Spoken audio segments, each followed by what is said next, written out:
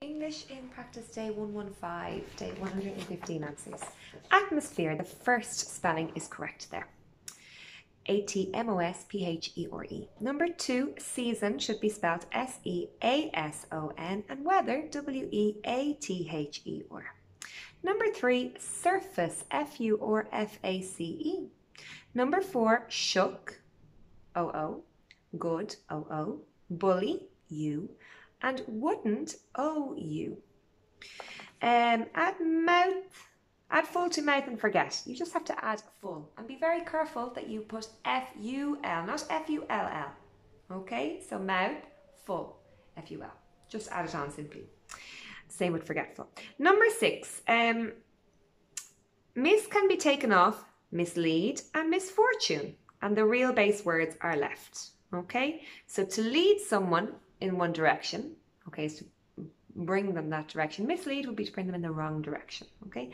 And good fortune, okay, luck. Misfortune is the opposite of having good luck or good fortune. Number 7, barren has more syllables. The first one only has one, drought. Okay, barren has more syllables. Number 8, uptake comes first. Number 9, a long period of dry weather is a drought, okay? So the correct answer is the long period of dry weather. The other one, the game they're talking about, is drafts, and that's spelled D-R-A-U-G-H-T-S.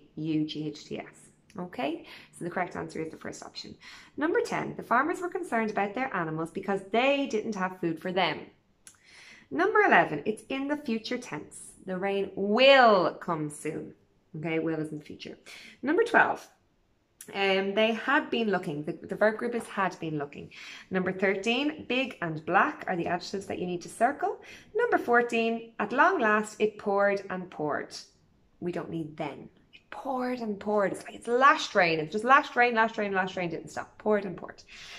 Number 15, will it rain for long?